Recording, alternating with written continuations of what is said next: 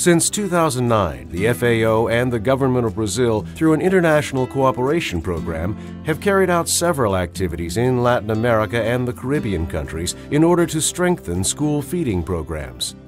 This is how the project Strengthening of School Feeding Programs in Latin America and the Caribbean was launched, designed based on the lessons learned in Brazil, a country with more than 60 years of experience with school feeding programs.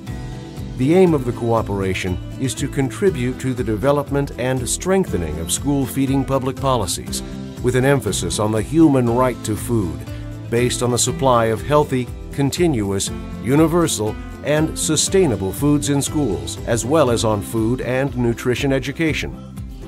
The project started in 5 countries and has expanded its actions over the years. Currently, 13 countries are participating in the project: Belize, Costa Rica, El Salvador, Grenada, Guatemala, Guyana, Honduras, Jamaica, Paraguay, Peru, Dominican Republic, St. Lucia, and St. Vincent and the Grenadines. For the execution of the project, elements of sustainability for school feeding programs were discussed and defined, with the technical support of experts for sustainable school feeding programs from governments, universities, and international organizations. In order to generate knowledge, studies, training guides, food procurement manuals, and other teaching and learning materials have been developed at the country and regional level, which present a local perspective and possible strategies towards a sustainable SFP. In several countries of the region, the positive results obtained with the project support can already be seen. Together with the countries, the methodology of the sustainable schools has been built with the aim of building, in conjunction with governments and the local communities, a reference of schools that develop sustainable school feeding programs. Since 2012, the Sustainable Schools Initiative has already been implemented in 1,640 schools, with the participation of 150,305 students.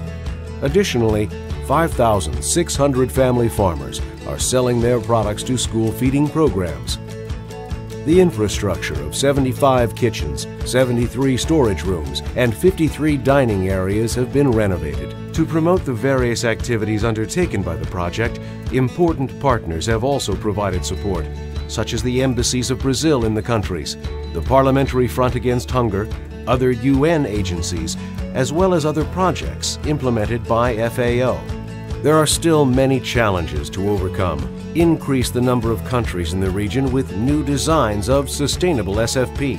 Continue promoting actions to implement legal frameworks of school feeding programs in countries that have not yet made progress in this area. Expand the Sustainable Schools Initiative so that they impact the local school feeding policy. Discuss and strengthen mechanisms of community participation and monitoring. Coordinate school feeding with other themes developed by FAO, such as food loss and waste, gender, inclusion of fish in school feeding, and climate change. Several countries have shown that strategies for overcoming poverty must be based on intersectoral coordination, territorial development, and the articulated search for solutions by the various actors. Moreover, they have shown that these programs are essential to ensure the achievement of many of the Sustainable Development Goals.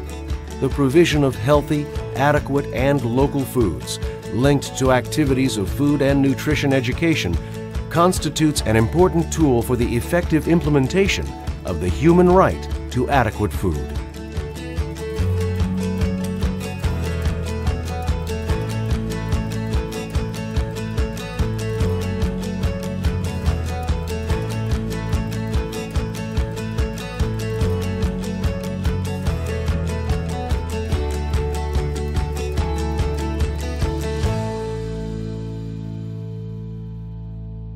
Ensuring the right to healthy food contributes to the sustainable development of all people.